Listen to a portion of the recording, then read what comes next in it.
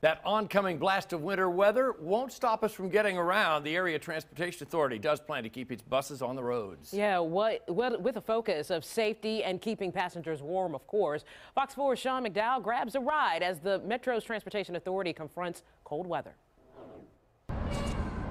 Even frigid December weather won't halt KCATA's bus system. More than 34,000 passengers depend on these red and blue buses every day, even when the mercury plunges below zero, like it's predicted to this Thursday and Friday. We still have a hardcore ridership of people that need to get to and from. Chuck Ferguson is KCATA's chief operating officer. He says his staff pre-treats some of its routes and keeps salt and ice melt on its bus stops and platforms. Ferguson says it takes a lot to stop the public buses from moving. The buses don't have a lot of difficulty getting around.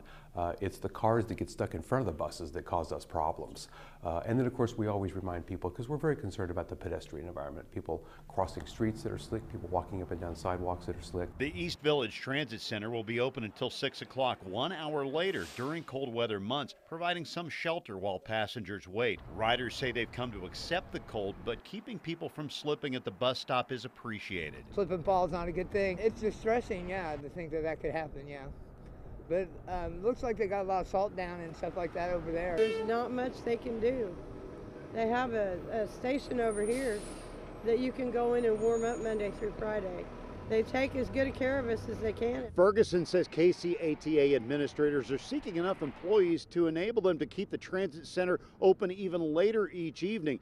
KCATA also recommends that riders check the mobile app and the website for arrival times so that riders don't have to wait in the cold for quite so long. Sean McDowell, Fox 4, working for you.